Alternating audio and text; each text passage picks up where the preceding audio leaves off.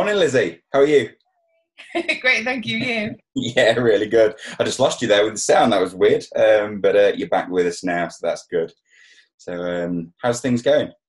Fantastic. Back at work, some sense of normality. So it feels quite strange saying that, actually.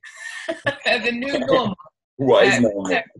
Yeah, it's great to be back at work, and doing what I love the most.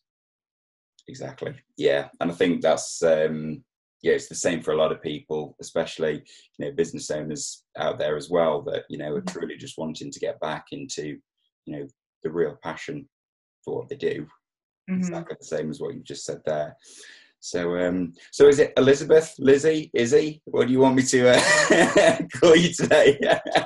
You know what? I'm glad you've asked me that because not many people know why. So it's my real name. Lizzie's my nickname, and Izzy is just my kind of cover Facebook name. Because obviously with having a professional platform, people call me Elizabeth because it sounds professional, or more so than Lizzie Orange Photography. But then once they know me, they call me Lizzie. So Izzy is just if somebody was looking for me on a social media platform, if they don't know me, they won't know to look for Izzy. So it's just trying to separate my personal life from my business life. Because it is very difficult when you think, right, I had a client contact me yesterday. What platform did they contact me on? And is it my work platform or my personal platform? So just trying to make, like teachers do, where the students can't find them. Yeah. That's why I'm Izzy K on Facebook. But yeah, start out as Elizabeth, and then once people know me, it's Lizzie. Lizzie, cool. So I'm going to call you Lizzie because I feel that I've known you for some time now, which I'm sure we can get onto in a little bit of where we kind of met each other originally. But I want to dive right in with the first question, really, which is, if you weren't doing what you are right now, as in photography, what is it that you would be doing? You know what? I have no idea. Absolutely no idea. Hopefully something creative. Creativity is something that I crave. I like being able to have input. But in terms of job number 2 possibilities, I'm really not sure. Really not sure. Well, I think that's when you found your true passion, right? Yeah, and it's very difficult to find, assistant jobs or jobs in a photography studio because they're very few and far between, which is one of the reasons that I actually set up my own company, because trying to do what I wanted to do for somebody else was incredibly hard, hence, why I started my own business up. Absolutely great. No, and it is that, isn't it? It's when you feel that you're restrained almost when you're working for other people. And you can't have your own creative side, so that's great move really on that, and it's been clear in your success as you've gone along that your creativity has really shone and worked in what you've done. So what kind of child were you? Child, though. A creative child. Was always colouring, painting, drawing. We've got countless books and things of being a few years old. This is you, Mum. This is you, Dad. And I've always been animal based as well. So the amount of cuddly toys outweighs my dolls in my attic by about tenfold. So yeah, pretty much as I am as an adult. Bit creative, loves animals. Yeah, a very, very happy childhood. So you just found like your authentic self just at a much younger age than what most people do. Yeah, so I've never been one for pretty dresses or whatever, but give me some colours and a dog, I'll be really happy. Absolutely. So just kind of moving on to your journey, like you said, you've had this massive creative background, and it's what you did as a child right through to what it is that you're still doing now. Your love and passion. How did you start out on that kind of initial journey? Obviously, you've built this very successful company, as you are now. But how did you start, and was it always easy, or has there been challenging times? Yeah. So I think everybody thinks their road to success is like this. Do you know what I mean? You start at the bottom and now we're here. And it's never like that for anybody. I left school and didn't want to go and do A-levels. I wanted another challenge, so I went to college. Went to go and do an art and design BTEC, which is still a really broad subject. We were doing things like ceramics, 3D drawing, life drawing. We're doing, quite, literacy, literature intense subjects as well. Because I didn't know what I wanted to do, and I thought that was still something I could take several avenues from in later life. And photography actually was on that course, and that's where I really kind of started to enjoy it. But it was all film based then, obviously, where you've got your 35mm or your 120, you develop the film yourself, you print them yourself in a dark room. And I think because that was a hands-on thing, I really enjoyed that. So when I got to the end of college, I thought, well, the only thing I'm still really enjoying is photography. And although I've never thought I'd actually use it as a degree, I just thought having a degree says something about your character. You've given it 3 years, you've got a degree to put on your CV to go, your piece of paper. And I loved it. But I never actually thought I'd have a job at the end of my degree that was photography based, which is quite ironic now saying that. I entered the world of work as a marketing agent and for a huge company that sold oil filters, fuel filters internationally. And although I really loved people there, I didn't wake up in the morning and think, yes, another day of going to that office, talking the same talk at the same time, and the same phone calls, the same people. It was very repetitive. And there was a gentleman there, and I'm sure he wouldn't mind me mentioning his name, called John Eastwood. And John said to me, Elizabeth, if photography is what you really want to do, just do it. He said, you're young enough. So at this time I would have been 20, 21.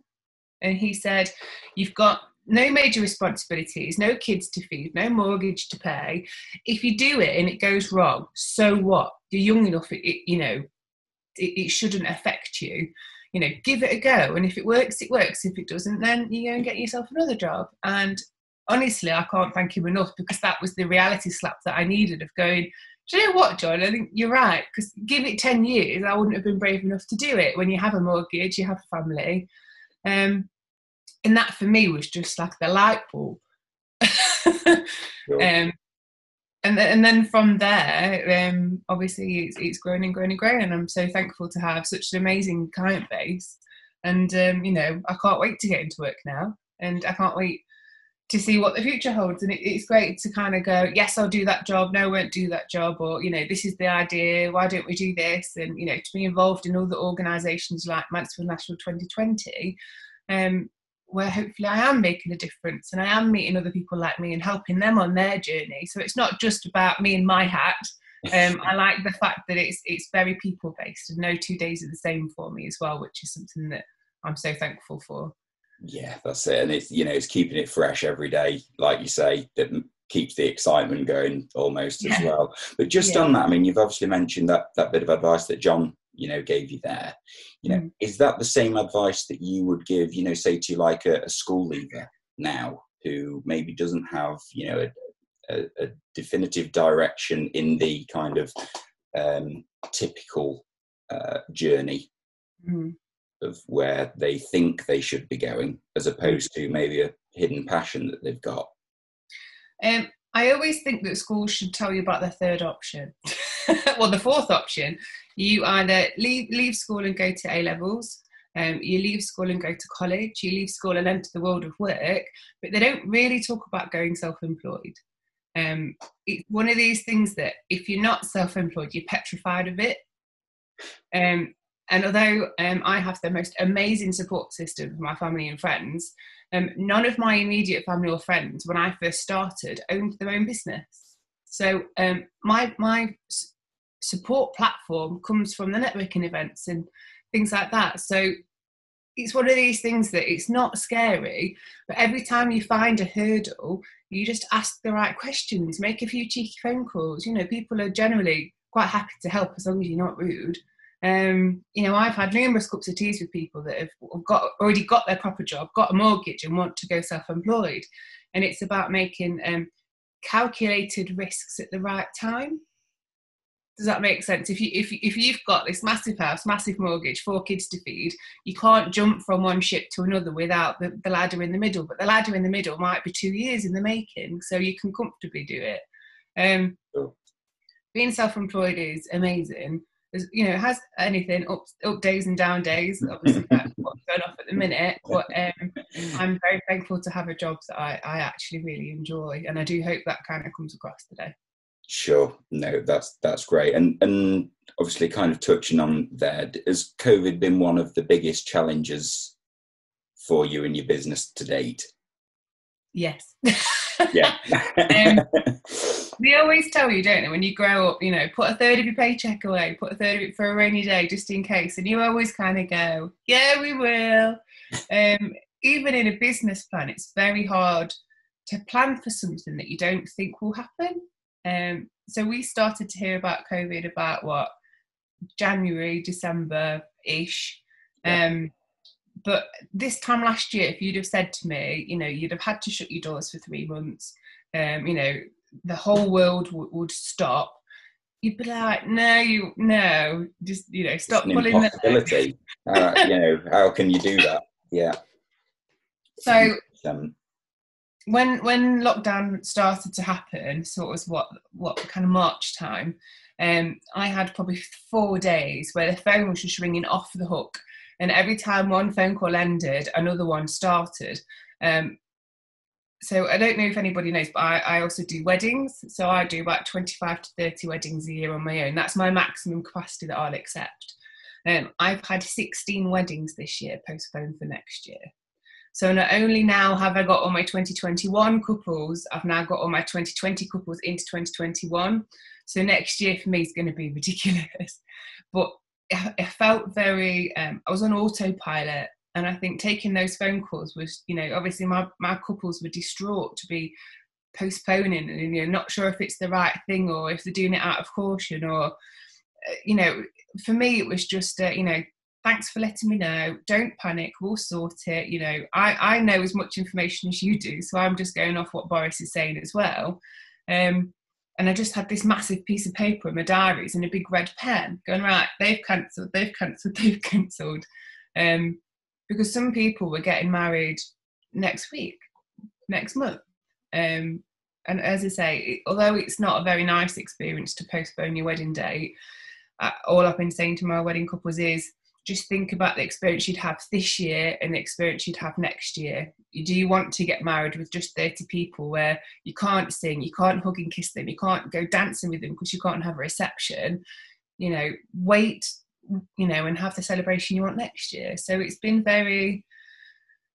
difficult, but I think it took a while for it to sink in for me because initially I was just in that, yeah, it's fine, we'll sort it, don't be upset, not a problem.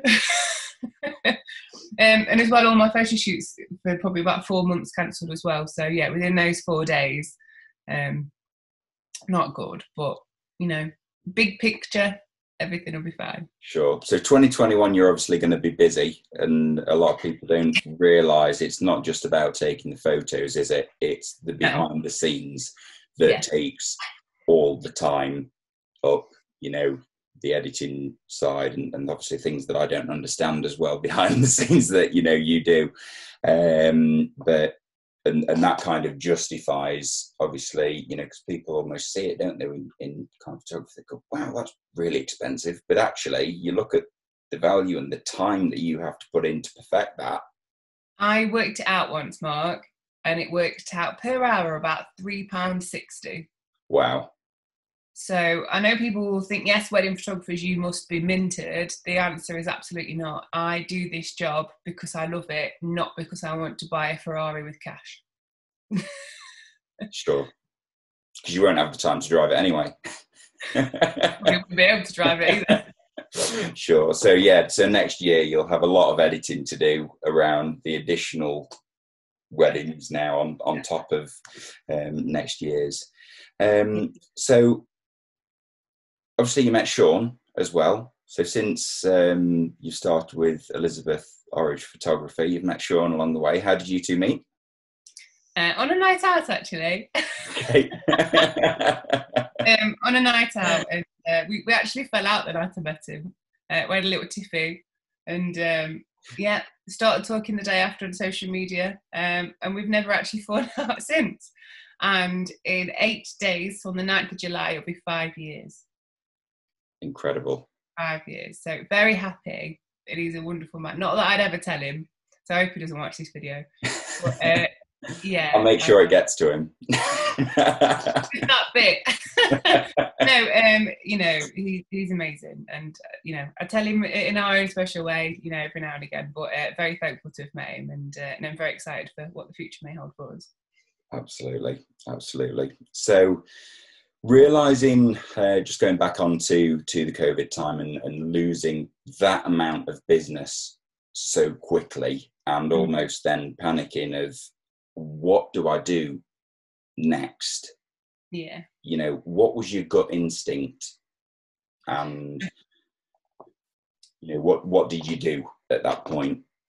My gut instinct was just, I think, like quite a lot of self-employed people, is you look at your outgoings and you think, right, what can I cancel, or what can I pause, what can I postpone? Obviously, some people are doing deferred payments for 3 months, so all those kind of things have helped. But for me, I actually got a job stacking shelves at my local Asda store. So that for me was just a rent payer, basically. So I don't have a mortgage to pay at the minute, but I still have bills. I had, a quarter of a year's rent to find within a few weeks. And I just kind of thought, I'm not about to sit on my bum and watch my business disappear over the next few months because it can't open. I have worked very, very hard to get where I am today. And I'm not the type of person to kind of, bow down and watch it disappear. So for me, an income is an income. It doesn't matter where it is, what it is. I'd have gone litter picking. Yeah, whatever. Not afraid to roll my sleeves up and do some hard work at all. Yeah, no, and that that's credit to you as well for that, because I think the thing is, we're in a culture almost that there's an expectation where if things are in times like COVID as the prime example at the moment, people almost feel that there should always be help other than me having to help myself. So I think by you stepping out there and saying, actually, I'll find another way to cover what I need to, is, as I say, it's just credit to yourself. So just brilliant work on that. And how did you find it, working back, in a place where you've got a boss compared to being your own boss? And a proper job. Yeah, that's it. A proper job. You know what? The having a boss element to it, I actually don't mind. I'm in an environment where I know, my opinion is not the one that matters. And I was just going in, getting my work done and coming back. But it was actually nights. It wasn't daytime shifts. It was all nights, obviously replenishing the stock on the shelves. So it's quite solo work. Obviously, once they know what you're doing, it's like, right, this is your department. Here's your 8 hours. Go. Yeah. The work itself, I take my hat off to people that do it all day, every day, because it is very, very difficult work. You're up and down a ladder. The boxes are really heavy. I was coming back with cuts up my hands where the cardboard had got me. Very, very difficult work. So if you do that all day, every day, I take my hat off to you. But the thing that I really struggled with actually was nights. The sleeping and the daytime element to it. It wasn't so much the work. I wasn't slowly getting used to it. And obviously once you find your feet with it, you kind of just switch off and do the job. But it was the sleeping in the daytime and going to work at night that I found very difficult. Obviously, not done a night shift before, it's not easy. And obviously it was at a time where it was really, really bright in the day. And obviously because I don't do nights, I don't have blackout blinds, I don't have blackout curtains. Obviously you've got everybody in the garden, so it's noises you're not used to when you're trying to sleep. And I think after 4 weeks, my mum and dad just took one look at me and they went, no more. You're shattered, you don't look very good, you've made enough, to cover your rent, no more. And I think the feeling was mutual. And it is also very difficult to keep your distance in an environment like that as well. So people would come and replenish your shelves. I think it was 10 p.m. to about 2 or 3 a.m. And then from 3 till 6 in the morning is when your online shoppers come. So if you do, home delivery over the internet, they actually come and pick it off the shop floor before the shop opens, which is fine. But you're tripling the amount of people you've got in the shop. And it becomes very difficult then. And obviously this was in the height of the pandemic when you're meant to keep your distance. And I think obviously, people are literally putting their lives at risk to go and get other people food. And I know that sounds really kind of quite honest to say, but there was a few times when I just thought, they're far too close. Far too close. So as I say, I'm really, really glad I did it. It was an amazing kind of comfort blanket for me that, I had some income coming in to keep my business safe. But, long term, I think 4 weeks for me. So anybody that does that Monday, Friday, 9 till 5, or not 9 till 5, 5 till 9, Sure. They're incredible. They're incredible. Absolutely. And, I say just credit to you again. Did you almost feel like you needed the green light from your mum and dad to say it's okay to say no more as well? Did you feel you needed that? When you have that extreme tired feeling and you're like, oh, my eyes look like, oh, that's not good. One of those. But yeah, they did say, they were very proud of me for not sitting at home and, complaining about how bad the world is. I had gone out and I had made an effort, and I was one of the lucky people. I'd got people messaging me a couple of times a day, Liz, can you get me a job at Asda? Like, I'm the recruitment lady for it. I'm really sorry, but you still need to ring the store. But I think, one of the things that I've taken from that experience is, I did put it online, but I didn't put it online for people to judge me. I put it online to go, look, I'm busy.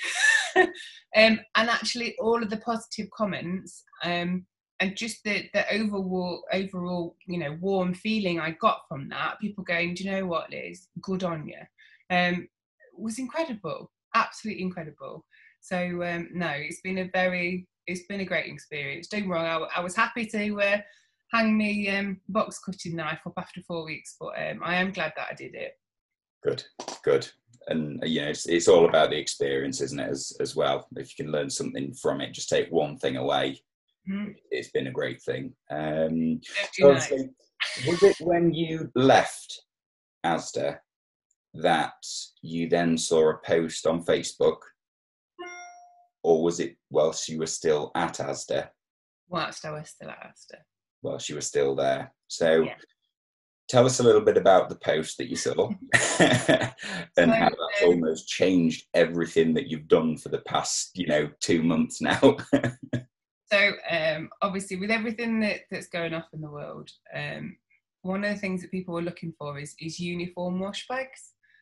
So if you work in an environment where you are at a potential of catching COVID-19, one of the things your employer would ask you to do is actually take your uniform off as your shift finishes, put on fresh clothing before you leave, because obviously then there's no kind of cross-contamination of you going out, sitting in your car, going home, having a cup of tea, before you know it's on your settee. Then you found. So what they're telling you to do is actually to take your uniform off, put it in a separate bag, and then the minute you get home, you put that in the wash, including the bag. So it's about kind of, trying to slow the contamination possibilities. And I kept seeing it quite a lot, actually. And I thought, you know what? I've got some time on my hands. Because although I was at Asda, obviously it was they ask you what shifts you want. So I think I did 5 shifts back to back one week, and it nearly killed me. So I was picking up, anywhere between 2 to 4 a week, towards the 4th week. And I just thought, do you know what? I'll have a go. So we had I call it a family conference. We're all sat around the dinner table going, right, this is a picture of what I want to make. This is the fabric I found in the attic. And can we have a go? So between the 3 of us, that's me, mum and dad, they've been so patient with me. It's been incredible because I'm actually not a sewer. I think one of the misconceptions over the last few weeks is that I already know how to use a sewing machine. Nope. You have to learn from scratch. Yeah. I probably could have worked my way around threading it up, but, you know, it would have been wrong. I could probably sew in a straight line, but that I couldn't do corners. I wouldn't know. I just wouldn't know. So, yeah, it was definitely a family effort. And from complete scratch, yeah, to where you are with it. So obviously you've not always done sewing. So was it very much just giving it a go, watching a lot of YouTube videos? I didn't even do that much, to be fair. No. Just dived in. So I had some fabric left over from trying to make bunting for the studio. And what I thought is, you know, I've had this fabric, I've been saving it for a special occasion. Like, let's just use it. So I managed to make probably 8 uniform wash bags, and I posted them on my personal platform, and they went like that. But I still got loads of messages and comments of people going, you know, have you got any more? Can you make any more? Liz, these are great. Can I buy one? And then I kind of just thought, oh, we have an opportunity here. So what I actually started doing is trying to raise money through public donations. So I was making videos saying, this is what I want to make. You know, if you could donate me a £5, that would fund the fabric. And then that £5 would make, I don't know, 3 uniform wash bags for me to give away to people on the front line. And I had some amazing messages and phone calls of people that I know that I might not have seen for years going, Elizabeth, I really want to help people on the front line, but I can't sew and I don't know what to do, or, you know, can I give you some money to put in the fabric fund? And the answer is obviously absolutely. So I was literally, once I'd left Asda, just getting up, sewing, having my lunch sewing, having my dinner sewing, having a couple of hours watching TV and going to bed. That was my lockdown experience. But I actually couldn't sew fast enough. Then the demand was that great. And I found out it was better for me to, rather than make one from start to finish, it was literally like, right, do one stage today, zoom, next stage the day after, you know, the top bit. And it literally was a production line. Our dining room table was just full. And people were ringing up and going, Liz, you know, I'm a radiologist at a hospital. You know, there's 8 of us on our team. Is there any chance I could have 8? And the answer is yes, of course you can. Just give me a few days and I'll do it. But people were contacting me from Manchester, Sheffield, London, Birmingham. So it's not just local. So I was actually also doing, you know, every other day going to the post office. Which is fantastic. But obviously I was sending all these uniform wash bags and posting it to them for free, because I wanted to do something that would help them that are helping us.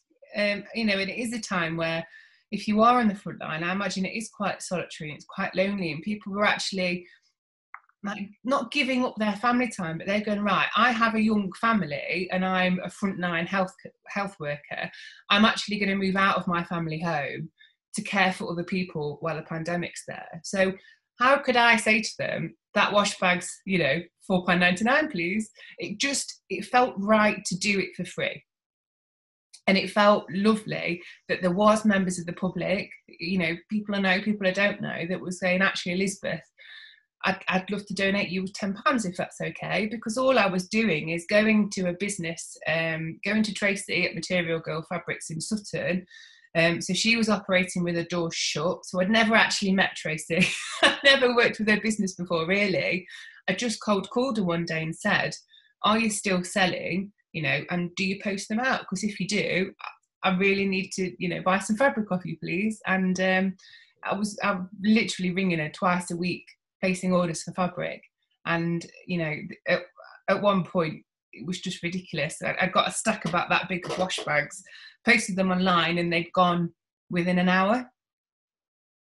So the demand was there, absolutely. Throughout that kind of process, you know, all of the, you know, the assembly line that you've got going on at home, and obviously you've got donations coming in from people wanting to, you know, do the £5, £10, etc., which is absolutely fantastic.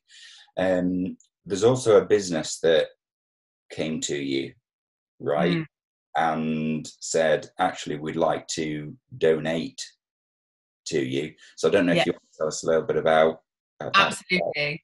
So the business that I'm going to mention is FRV Tailoring, run by John and Donna Sentence. Now, that couple, John and Donna, are actually one of my wedding couples. So I photographed their wedding a few years ago.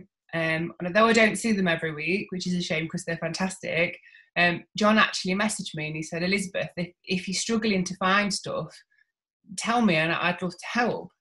So actually the top of the wash bag I was using ribbon for, like 6mm ribbon, and only tiny, but it was rarer than hen's teeth. It was getting really difficult to get hold of, even with, you know, the internet at your fingertips. So they actually sponsored me with red cord, and I just wanted to hug them down the phone. In fact, I probably did shed a tear when they said that. As well, what they sponsored me for is sponsored me for cotton. I was phoning Tracy and pre-ordering 10 reels of cotton because I was just sewing them that quick. You know, it was ridiculous. And what else they were sponsoring me for is elastic. So one of the other things that I've begun to make is ear protectors. So these are what the ear protectors are. So if you don't know what they are, they sit at the back of your head, and rather than having a PPE mask around your ears, you put it around the button at the back, so it'd save your ears from being sore. So this is one of the other items I was giving away to NHS and key workers, but this item is what I've been selling to the public. So once the donations started to slow for the wash bags, I've been making these and selling these to the public for £3, which is not a lot, but each mask funded the fabric for 2 uniform wash bags. So although selling them to the public, I wasn't doing it as a business, I was doing it to fund the charity work, if that makes sense. Absolutely. Because kind of 8 weeks, 9 weeks down the line, the donations started to slow, but I've still got this amazing demand. So I just kind of needed to bridge that gap. And I thought, well, fabric face masks are going to be something that we're all going to need for public transport, you know, going to the doctors, going to hospital. You can reuse them, you can wash them at 60 degrees, which does kill any bugs. It just kind of made sense to me. But I actually ended up, Mark, raising £600 by doing that. And that was a point where I knew I couldn't sew that. And that's kind of where, you know, the next stage has come from, really. That's just absolutely incredible, you know, to have raised that. I mean, how many, do you know offhand how many items, not necessarily just wash bags, but everything included, you know, how many items that you've actually sewn during that period? So up to today is 986. So by you saying that, you're still going. It's not as much haste as before, obviously now with my business being able to open from the 15th of June. But, you know, I got very close to the £1,000 item mark, and I want to push past that.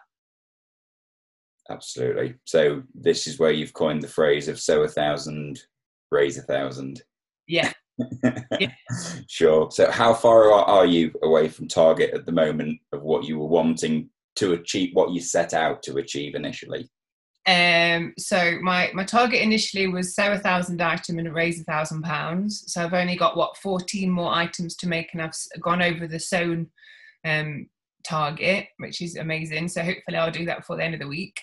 And in terms of the money target, I'm very happy to announce that I've actually raised £1,600 now.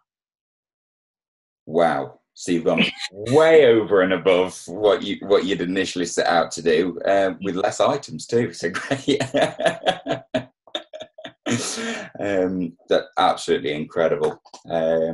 So you've raised all this money, you're doing all this work, etc. Mm-hmm. And how did you go from, you know, right, I've got this money coming in, where am I going to donate it to making a decision around it? Because there's so many charities that are all in need of, you know, financial help. Mm-hmm. You know, how did you make that decision? So I said very openly when people were donating to the Fabric Kitty kind of phase 1, the first few weeks in, the minute that I don't want to do it, or the minute that, you know, there's no demand for it, obviously I'll stop buying fabric, I'll stop buying everything, I'll just give away what I've got, and any money left in the pot I would give to a local charity, or NHS. So, but we've got people like Captain Tom, who's done an incredible, you know, challenge for himself, and he's raised what, 35,000 straight to our NHS, which is amazing. But I kind of knew the NHS would be okay, because obviously everybody helps the NHS by paying taxes. Yeah. So I didn't want it to particularly go in their pocket. I wanted it to go to more the people that needed it, other, you know, frontline workers, you know, things like that. But starting to have a look around, because this is when I'd only got £600. That's still an amazing amount of money to give away to charity. And I thought, you know, I'm a Mansfield lady, Mansfield-based business. You know, the majority of the people that have either bought masks or donated have been Mansfield-based. Let's find something within our community that, you know, the people of Mansfield, you know, love and need. And one of the things I found was obviously John Eastwood Hospice. But upon reading about the hospice, I didn't actually realise how heavily they rely on, you know, public donations and fundraising. And obviously, at the minute, that's not going to happen. Sure. So I phoned the hospice over a weekend, and I spoke to a doctor who just managed to pick up the phone, and had such an incredible conversation with him. And he was so humble. Like, you know, I was kind of not bigging him up, but, you know, while he'd got time to talk to me, let's try and make him smile. But he was lovely. So obviously he couldn't answer the questions that I wanted answering at that time.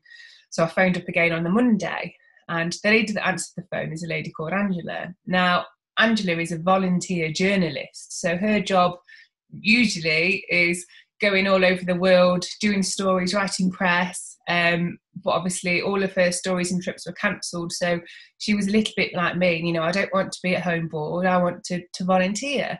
So she volunteered at the hospice. So she was the lady that picked up the phone in the office when I was going, you know, hi guys, I've got £600 for you. And she said, Elizabeth, I really like your story. Can I run with it? So me being me was like, if it puts more money in the charity pot, then, you know, I'd do anything to support that cause. And that's kind of where the last few weeks have come from. Absolutely, you know, incredible. And like you say, it's not just going back to what you said with Captain Tom, it's not discrediting, you know, absolutely not, you know, what he's done and the amount of money that he's raised. But perhaps that money, you know, could have been better spent or better gifted into local charities that really truly need it, that are still a massive support on the front line. But the NHS should be covered anyway through taxes, etc. So I personally, I completely hear you, you know, with that. But absolutely incredible that you've worked with now the John Eastwood Hospice, and, you know, off the back of that, obviously you've met Angela, who then introduced you to get you the introduction onto BBC, right? Do you want to know something funny? I actually nearly didn't pick the phone call up because I thought it might be somebody selling me PPI. You only get one of those numbers and you do that, you go, who's that? So I was in a, you know, environment where I could answer it, and, you know, I could have had a few minutes on the phone even if it was PPI. And it was actually a chap that I've never heard anybody sound so nice on the phone. He knew my name, obviously, before I introduced myself, and it kind of twigged quite early. And then he said he was from BBC East Midlands. In fact, no, the first phone call, was BBC Radio Nottingham, which explains why he's so happy on the phone, being part of a radio team. Obviously, he'd seen my story on the internet. He wanted to roll with it and wondered if I would go and have an interview to be broadcast on BBC Radio Nottingham within the next few days. So course, my answer was yes. Say yes now, panic later.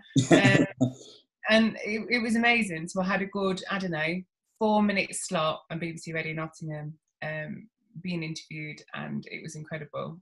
Very nervous though, because obviously that was live. Although you can't see me, that was a live feed, kind of straight out there. Never done anything like that before. Really fresh, sure. Which has been fantastic. But just before I was about to go on air for the radio, my phone went again, and I thought it was the radio team. Hi Elizabeth, it's so and so from BBC East Midlands, and I kind of thought, because I don't watch the news incredibly a lot, I kind of thought it was under the same umbrella, and she said, "Oh no, Elizabeth, we're TV." So say yes now, panic later. And within 2 days of that, I was interviewed for BBC East Midlands, which has actually been shown. The clip that they've shown has been shown twice, once last night and obviously once last week. So, but from that, I've obviously had some amazing press and publicity, and that's what's helped drive the total from 600 to 1,600. Absolutely incredible. So it's worked being on TV to get that extra. Kind of reach for people, and hearing the incredible story of what you've done as well.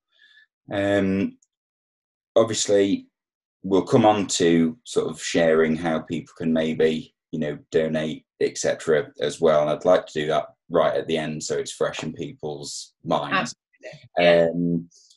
Moving on to a subject really that I know that you're quite passionate about talking about, in particular, when I sort of approached you for this. And actually I asked you, well, is it for you or is it for other people? And you said it's more for yourself, and that's to do with kind of mental health during the time of COVID as well. So we kind of mentioned Sean earlier, and you've been together 5 years and incredibly happy together, albeit that you had the tiff on the first evening. And what a lot of people probably don't know is that obviously you don't actually live together. No. So you were looking at this house together as well before COVID happened. How just explain where you were mentally at that stage, and how that then made kind of you both feel. It's a little bit like being at an exciting time in your life where you're starting to look for a house and then having the rug pulled from under you. But it's also the same in business sense. I've just got my business where I was happy, because one of the other things I've done is I've trained as a newborn photographer. And so being on so many different training days, and I've just managed to find my feet with it, and then obviously it's like gone. So although I am a proper woman shape, I actually quite like being active, but my active is kind of diary active. Appointments, meetings, going to look at new venues, having chats with customers, photo shoots, newborns, going to see Sean one night, staying at home the other. So my diary's I'm always busy. And I knew that one of the things, speaking selfishly, is I knew I'd struggle with lockdown because you can't do anything. And I don't know if that comes from your personality or having your own business is actually, I like to be busy. I like to feel like I've done something that day. And I know that sounds pretty honest to say, but I knew once the novelty had worn off, I'd be really uncomfortable, and it would affect me. So I did start it selfishly by just wanting something to do, something to get up in the morning to do, but making a positive difference with my time off, rather than just sitting on my settee shouting at Boris on the TV. So it did start by just trying to find a purpose, a temporary purpose. And although I can't help people on the front line financially, I can't give them all a hug like you want to do. I'm a hugger. This has been really difficult. It was about trying to find, a use for your time and something to keep me mentally stimulated. Because it's very hard to think, right, well, I'll do a new business plan, I'll do this, I'll do that. But when your business isn't open, I kind of feel like I'd lost my mojo. That the fire that's normally within of, your passion for it was put on hold because you don't actually know when you can return to work. If somebody had said to me, right, it's going to be 10 weeks and then you can open again like you want to, then you have a different mindset, don't you? But because obviously we're in such an uncertain time, actually having something that was making a difference for other people that needed it. And some of the comments I've had of people that I've never met have been fantastic. Honestly, I've been in tears talking to people going, why are you saying sorry to me? You're the one that, that needs all the support that I can give you. And obviously I was using my work platform more than my personal one as well, because obviously my business platform has a greater reach. So thank you to my clients that have put up with that over the last kind of 12 weeks, because it's very different, isn't it? Following somebody for photography, then all of a sudden they're on there giving stuff away. So it did start from me just trying to find something to keep me busy, and it's all kind of grown arms and legs from there, really. But it's been an amazing experience, and I would never ever have foreseen it going this big, ever. So what's next? Are you going to keep on sewing? So I have really enjoyed it, but I'm under no disillusion that I can continue both with such pace. Now my business is open, it is important to me to return to normality, obviously whatever the new normal is. And although I'm still sewing, on an odd evening here and there, it's nothing in the capacity that it's been the last kind of 9-10 weeks, because I can't sew all day and run a business, or one of them's going to suffer, really. So it is important that I do kind of regain my normal, but now it is literally just face masks for the public. The demand for the wash bags is nearly all but gone, which is a good thing, because obviously either they've all got one now. But no, it's very important that we do try and get back to normal. So I do have the odd wash bag or item. If somebody messages me really lovely, then I will say yes, but it's very hard to run a business anyway, let alone with all the new COVID-19 restrictions, policies, procedures. It's very difficult. So you normally have all of these tabs open anyway. Got to edit that, email them, ring these, do that. Let alone trying to go back and sew 30 items a day. I would just burn, I'm afraid. So I'm just trying to do both of them. But I think I'm going to give myself probably another 10 days to 14 days to sew as much as I can, raise as much as I can, and then I've got to call it quits at some point, unfortunately. Sure, absolutely. And within that 14-day period, 10 to 14-day period that you're talking about now, I said I'd come on to it. So how can people still help right now? So how do they get in touch with you? What's the best way? And what kind of help are you still looking for? Okay. The help really that I'm looking for, obviously with the support of FRV tailoring, isn't so much as a material help, because obviously thankfully I've had that support and I've been able to say thank you to them in every way that I can. I think the only kind of help really going forward is it's now not about the sewing, it's all about the hospice.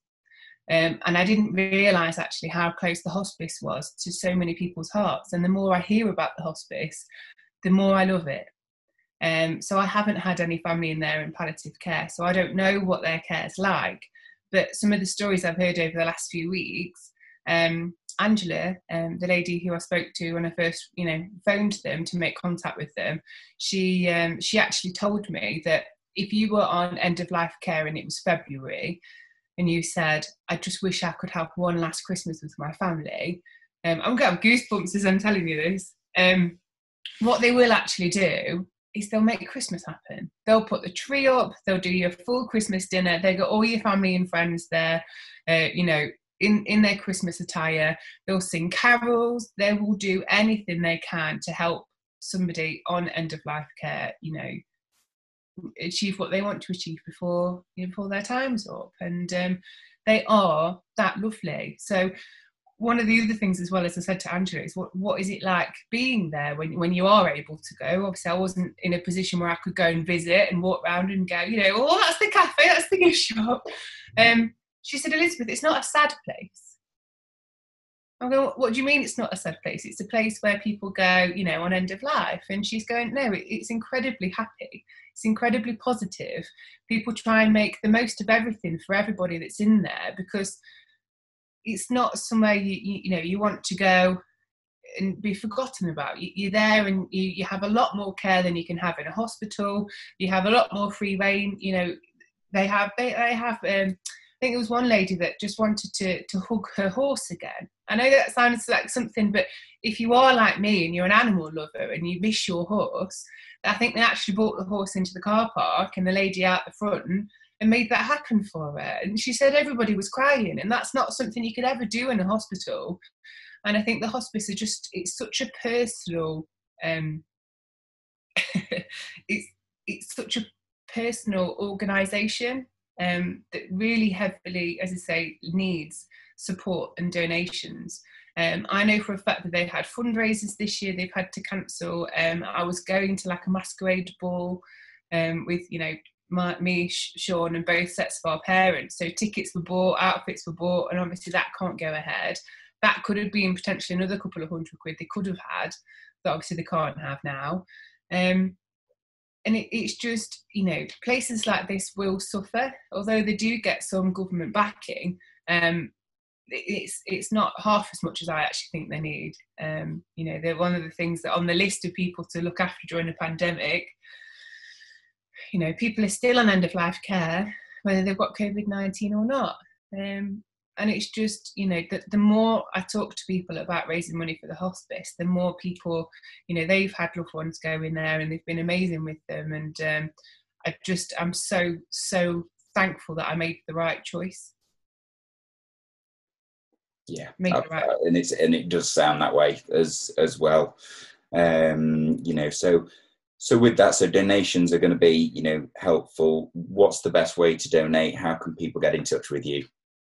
To be fair, anyway, Yeah. on any platform, you know, carry a pigeon. But probably the best way at the moment is either if they want to get in touch with me direct and pay via bank transfer, then, you know, 100% of that transfer will go straight to the hospice. Or you can pay through Just Giving as well. But obviously Just Giving will take a tiny commission off that before they give it to the charity. But obviously it's whatever way that would be easiest for people to donate. I have been asking that people haven't been donating in cash, just in case of any cross-contamination of anything. That, you know, that means you don't have to go to a cash point, you don't have to drive to Mansfield, you don't have to, you know, then I don't have to go to the post office either. If it's just done from one home to another. But to be fair, Mark, in any platform and in any amount, even if it was £2, you know, I'd be so thankful, and I'm sure that the hospice would as well. Sure, absolutely. No, it's absolutely incredible work that you're doing, and you know, I'm so happy as well that not only as a, you know, as a business, but, you know, as a friend, that we've been back from, you know, college years as well. Just watching your journey and the success is absolutely incredible to watch. And I think everyone's incredibly proud of what you've done and what you continue to do as well. So absolutely brilliant work, Lizzie. And thanks again so much for your time coming on Inspire. No, really. I'm very thankful to be given the opportunity, and I can't wait to watch your business thrive as well. Thanks very much. Thanks, Lizzie. Take care now.